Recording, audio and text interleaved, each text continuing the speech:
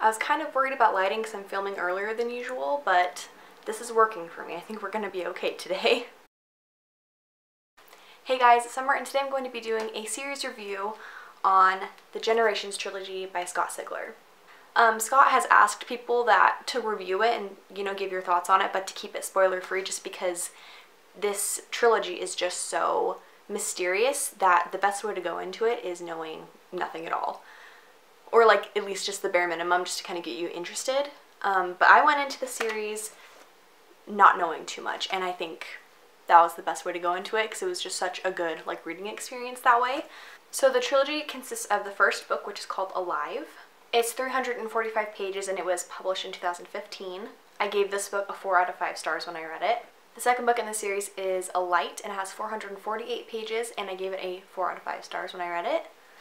The last book alone has 539 pages and it was actually published this month, so it just barely came out, and I gave this one a 3.5 out of 5 stars.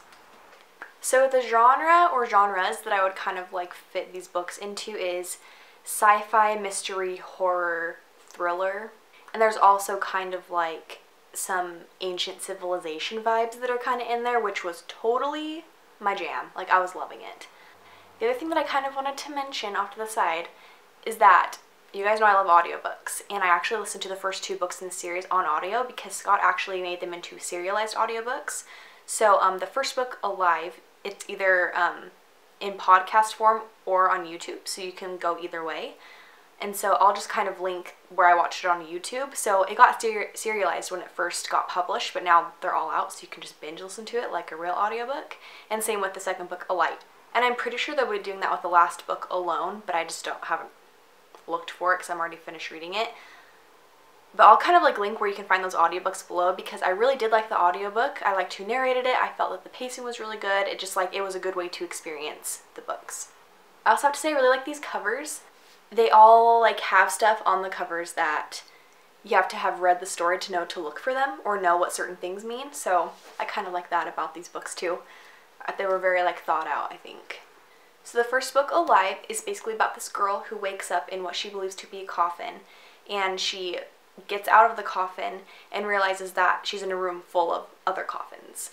So it's really creepy and eerie, and so she gets these other people out of the coffins, and they all believe that it's their 12th birthday, but they're actually all in young adult bodies, 18 to 20-year-old is kind of what they look like, but they have the mindset of 12-year-olds, so it's super interesting to kind of have that dynamic going on.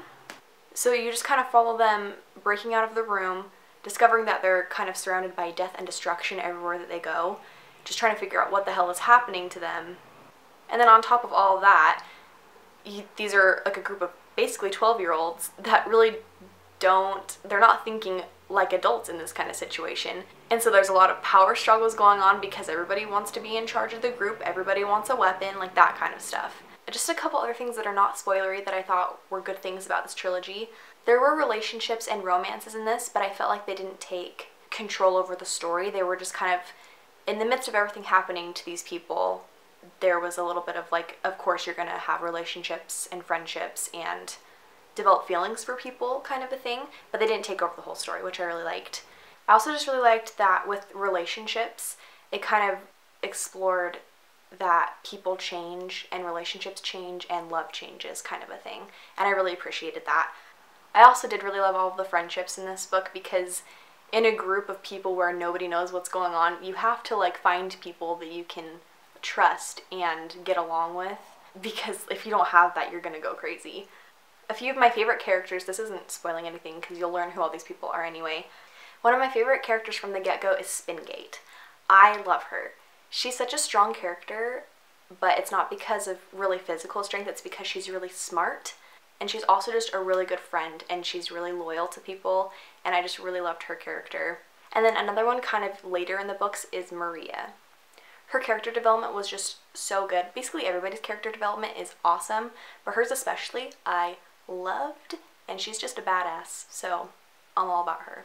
And I will say the reason that I gave the last book alone a 3.5 instead of a 4-star is just because a couple of the things, how the series wrapped up, a few things were a little too sci-fi for me. They got a little bit too weird, and there were just a couple things that I wish would have ended a little bit differently.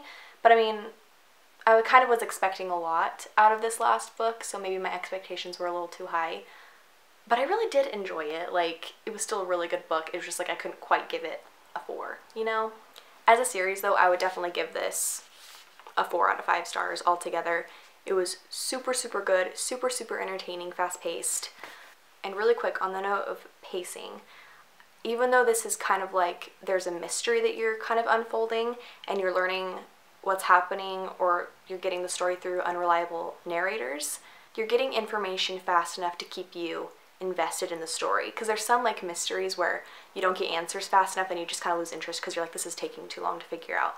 I felt like we were getting stuff fast enough but still keeping you on the edge of your seat, like what's happening kind of a thing. So I felt like that was done really well. Yeah, overall I gave it a 4 out of 5 stars. You guys should definitely go read it. I really, really thoroughly enjoyed it. But thank you guys so much for watching, and I'll see you in my next video. Bye.